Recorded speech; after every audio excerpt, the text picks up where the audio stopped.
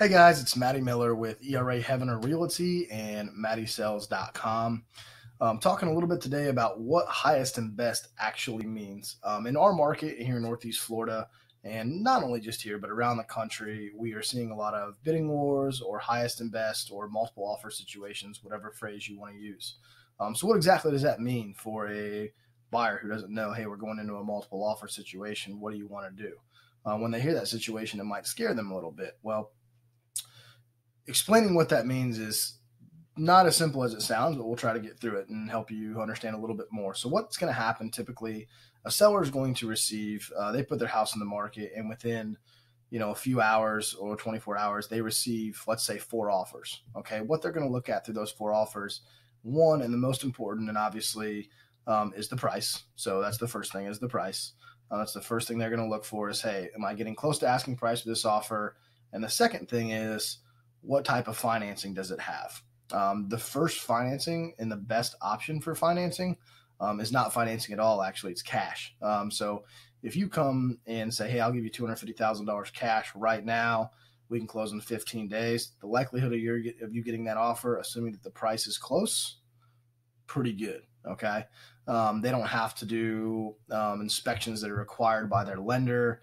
They may not have to do certain types of replacements or repairs on the home. They're very quick to close, and they have very little red tape that goes with them. The second and probably the most common one we see is conventional. A conventional loan doesn't require you to have a government-backed agency, or they're not insured by the government like an FHA or VA is. So the conventional allows you to put, I've seen them as little as 5% down. You can even get them as little as 3% down now. But those may not require you to do all the repairs on the home like an FHA. So an FHA is going to require you to make sure that all the wood rot is fixed on the house, and there's certain inspections that have to go with that. That just being one example is wood rot.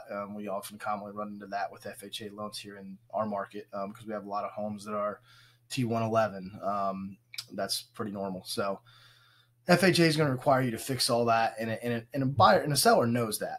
So they're going to go, okay, well, we have some wood rot. We don't really want to do FHA because we don't want to have to replace it. Same with a VA. VA is a government-backed mortgage product for military vets, where they can put very little down on a home and still get it approved. However, they can't do any type of condo typically. Even some townhomes are excluded, so it's strictly only for single-family homes. And there's also a very strict inspection process with VAs. As it's lightning outside my house as I'm thinking about it. So those are the different kinds of financing. So number one, cash is king. Number two, conventional is the best. FHA is very common in our market, but it does come with some inspection criteria. So that gives you a pretty good idea of what kind of financing is best and what you're up against. So if you have an FHA loan and someone comes with a conventional loan ahead of you, there's a good chance that you can probably lose that.